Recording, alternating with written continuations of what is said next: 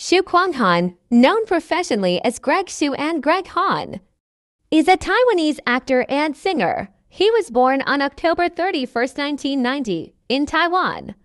He was nominated for 2 Golden Bell Awards for his roles in the television series Have You Ever Fallen in Love? Miss Zhang 2016. She released his debut single Yesterday No More in 2020. And the next year he released his self-titled debut studio album in 2022. He was nominated for Best New Artist at Golden Melody Awards. The popular series got him nominated for Best Leading Actor at the 55th Golden Bell Awards and made him now one of the most sought-after young actors in Asia.